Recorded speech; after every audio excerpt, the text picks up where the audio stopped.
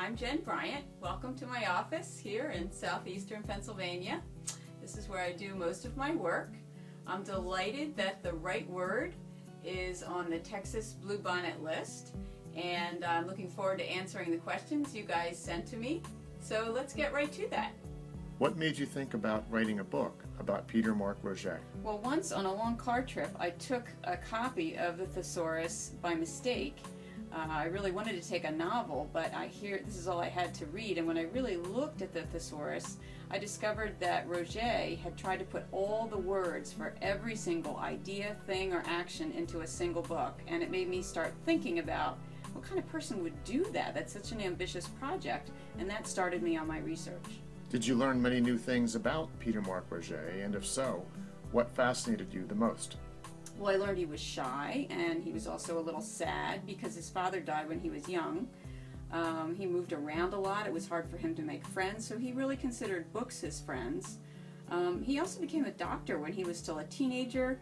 He invented a portable chess set, and he studied optics, which kind of helped develop movies. So he did a lot of fascinating things. What did you personally relate to most about Peter Mark Roget? I think the fact that he was very curious, as I am and always have been.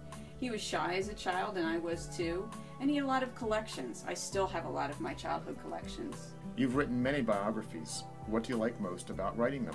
I love to research. For me, it's like a big adventure, a big scavenger hunt for facts.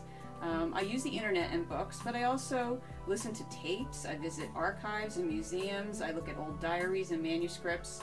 I find it fascinating. It's a lot of fun. Are there other topics that you prefer, fiction or nonfiction? Well, as a reader, no, I don't have any favorites. I read just about anything and everything. But as a writer, I tend to gravitate toward biographical subjects that are creative people. Writers, poets, painters, composers. I find their lives fascinating. I find the people courageous and hardworking. What books from your childhood impacted you as the author you are today?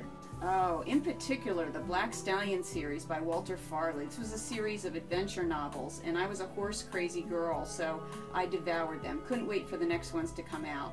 I also read a lot of nonfiction about horses, and I think my obsession with that subject gave me my current love of research. What advice would you give to young authors as they learn to improve their writing skills? First, read good books. Read good books that are on your Bluebonnet list, the ones that are recommended by your librarians. They give you excellent examples for your own writing. And second, practice writing regularly, whether it's a journal or just a book of stories that you're writing. Practice, just like you would for playing your trumpet or playing soccer. Writing is a skill. It requires a lot of time and patience, but eventually everyone can get good at writing. Thank you for your questions, and thank you, Texas, for putting the right word on the Texas Bluebonnet list.